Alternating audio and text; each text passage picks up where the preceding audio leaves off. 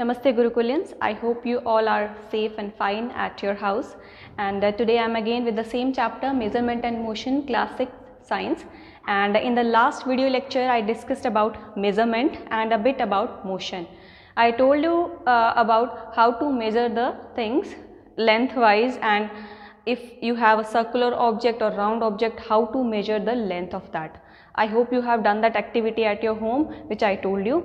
And apart from this, in measurement I also told you about different physical units, physical quantities and their standard units. I hope you remember. Please keep on revising these all points carefully and pen down them after revising for your revision. If you will revise or practice on the notebook, these things are going to be very fine in your mind. Okay, today we are going to discuss about motion. So when I started this chapter, if you remember, I discussed about body. If a body is at rest, if you observe around you, there might be some things which are at rest and there might be some things which are in motion. Suppose if you are sitting in a room, so the table, chair, bed or any other things, they are at rest because they are not changing their position, they are still, so they are at rest.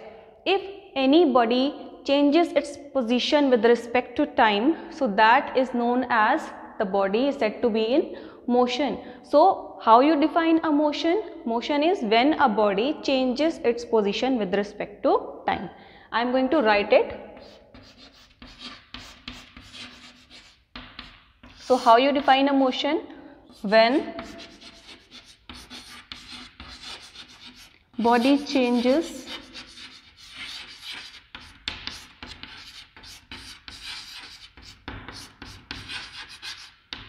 its position with respect to time. So the body is said to be in motion because it is moving from its position and time is also running, so the body is changing its position with respect to time. Okay, so further, if you categorize the type of motions, there are different kind of motions here in this, so we are writing it here. Types of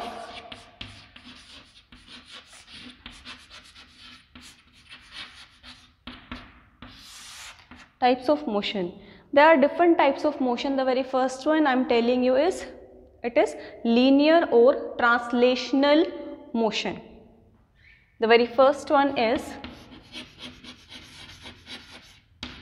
linear or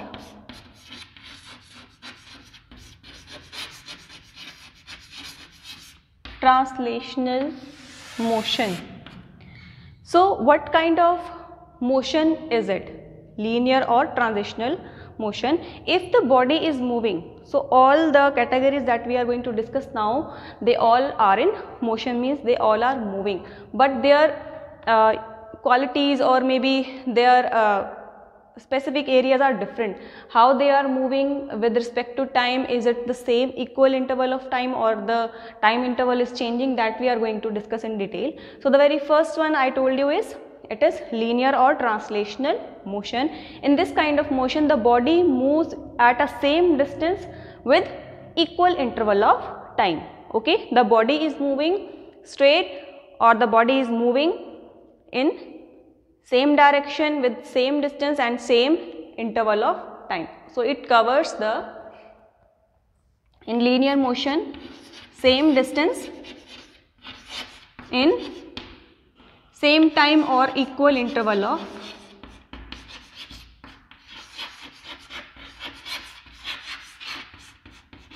time. So this is known as linear or translational motion. Further, this linear or translational motion is of two types. The very first one is rectilinear and the second one is curvilinear.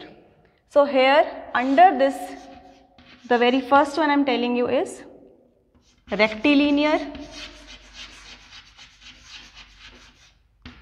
and the second one is curvilinear.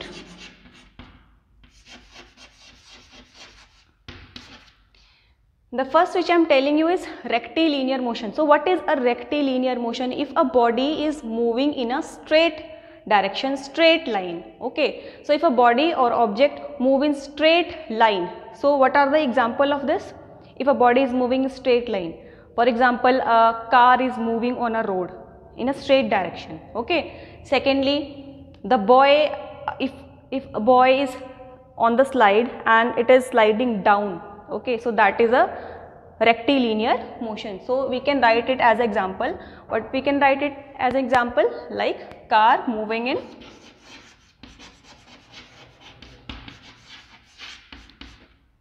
on straight road or in straight direction. So this is rectilinear motion. The second I told you is curvilinear motion. What happens in curvilinear motion, as the name is indicating, curvilinear means making a curve like position, curve. So if a body is moving in a curved path, curved means suppose you are like playing a basketball. Okay, so during playing the basketball, you throw the ball to the net. Okay, so that the ball moves in this kind of position. Suppose you are here and you have to put the ball here at this area. You have to put the ball here. From this very position you are standing here. So what you will do? You will throw the ball right from here to this net. So the body is moving in a curved path. This is a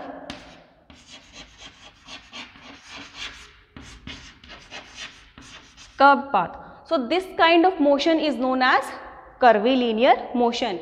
If a body moves in a curved path. So what are examples other than this basketball? Suppose you are riding a cycle. So cycle taking turn. Okay. You can give example of basketball also, or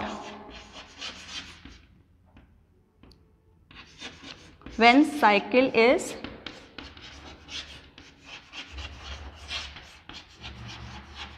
taking turn. Both can be the example of the curvilinear motion. So this was the two type of linear or translational motion. I told you about two types, rectilinear and curvilinear. The second one I am telling you is, this was the first one, the second one is circular. Circular motion. Circular motion means in the circular motion the body moves in a circular path. Body moves in a circular path about a fixed point.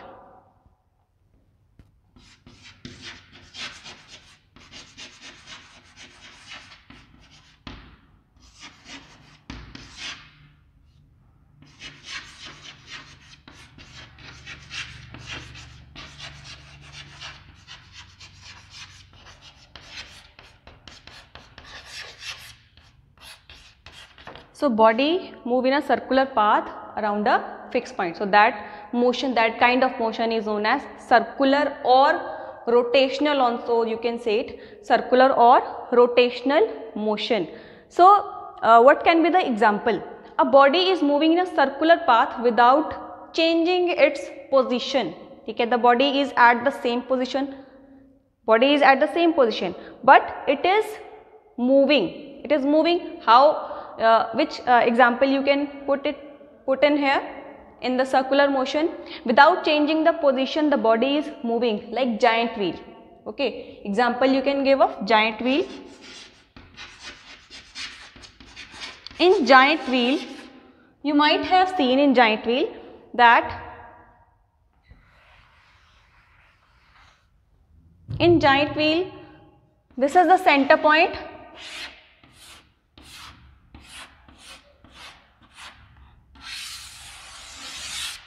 So the giant wheel moves around its center axis. It moves around its axis. It moves around its axis. But as such, the body is not changing its position. The body is at the same position. So this is known as a circular or the rotational motion. Okay, and in circular motion, all the parts do not move at the same distance and the same equal interval of time. Okay, the equal interval of time is not there. The time interval may change in this case. So the next one we are going to do is, first one we have done is linear. The second one is circular. Now the third one we are carrying is periodic. Okay, So third one I am telling you is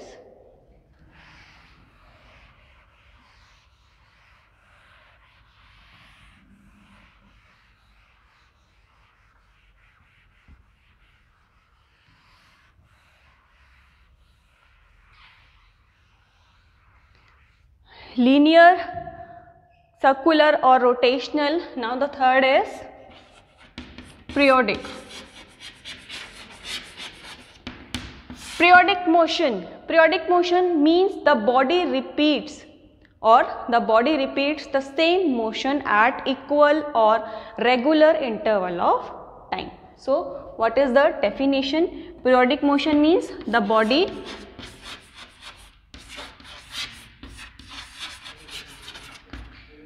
See, you need to understand the difference between all these.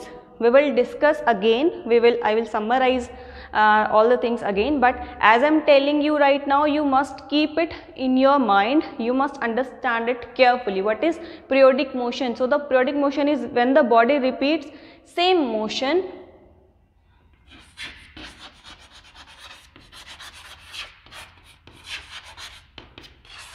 at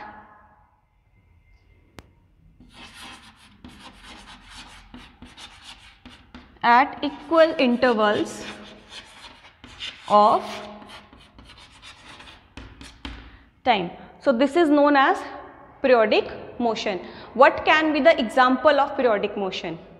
In the example of periodic motion, you can give example of pendulum clock, okay, the second hand of the clock. These all come in the periodic motion because they are continuously moving. Pendulum is continuously moving and at equal distance, equal interval of time. So this is known as periodic motion. Now what will be the opposite of that? Means periodic motion when the body is repeating the same motion at the regular or equal interval of time, and the opposite of this will be non-periodic motion where the body is not repeating the same motion in the regular interval of time. That is known as non-periodic motion. So the fourth one is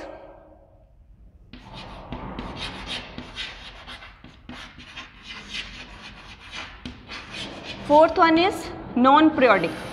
Periodic means the body is repeating the same motion at regular interval of time, but in non-periodic the body is not repeating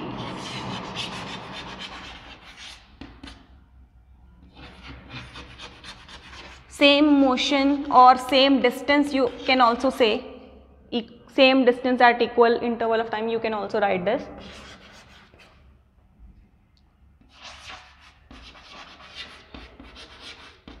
At equal interval of time. So this is known as non-periodic motion. So what can be the example of non-periodic motion? Suppose I ask you about like the birds flying in the sky.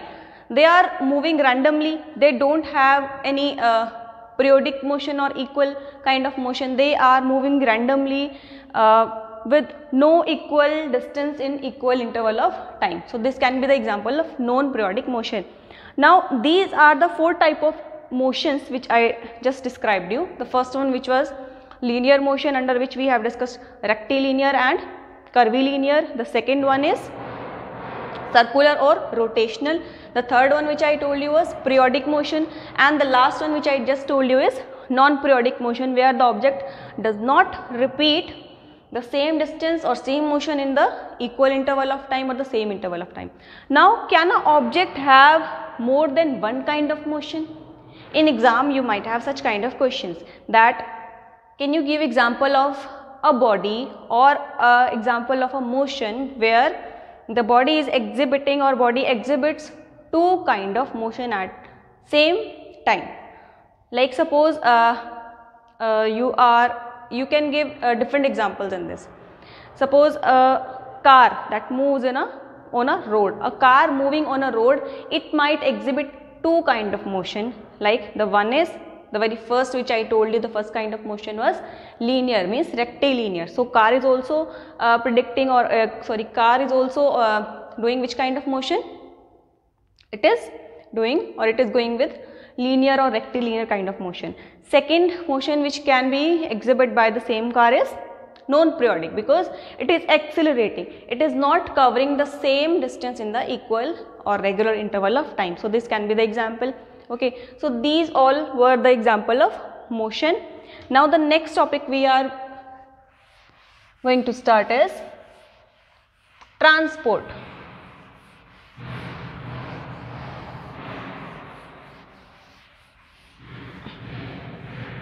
Transport, very easy topic.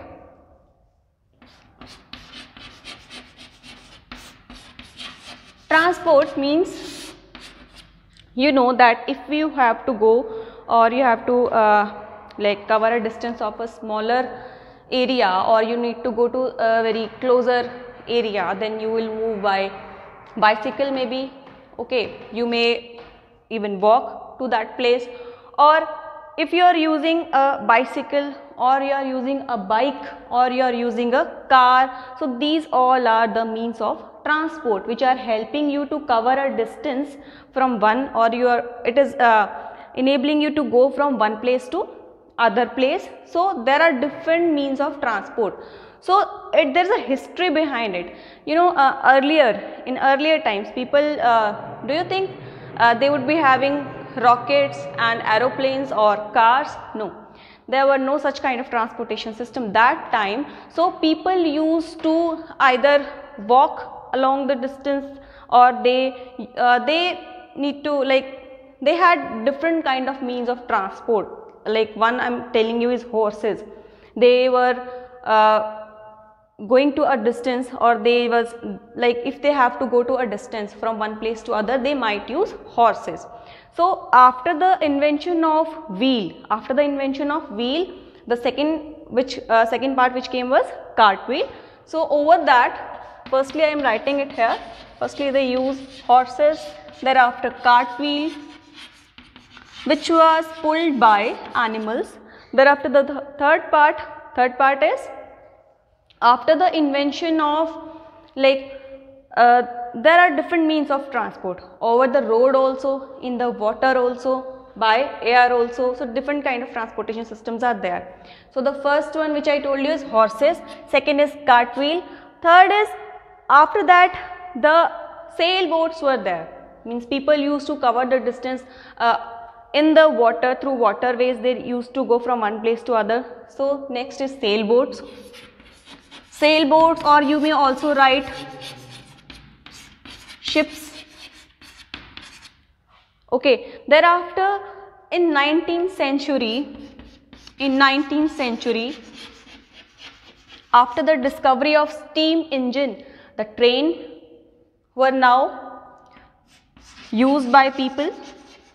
Trains, steam engine trains, and apart from this, in the same era, 18th and 19th century, car were also being driven by the people, or car were also used by the people to go from one place to other. Thereafter we have, like, more further advanced modern days, we have aeroplanes, and we also now have rockets and missiles. So these all are included in as a history of transport. The very first one is horses, cartwheel, thereafter the waterways by ship, sailboats. In 19th century we had trains, steam engines, thereafter we had car, aeroplanes, and now we have every modern technique of transportation system. And this was all for this chapter. Today we have discussed some of the portion of motions. I described you different categories which are included under motion, which is linear, and second is circular, thereafter periodic, non-periodic. Then in the last I just discussed about transportation system. So this was all about this chapter, and this is the final video of this chapter. If you have any query, you may ask in the WhatsApp group, and please stay at home, be safe, and keep revising all these topics. Don't go very fast. You may take your time, slowly you may revise, pen down the things which just I have described you. And till then, for that I will provide you, after 1 or 2 days, I will provide you the PDF also of this chapter. So till then, namaste.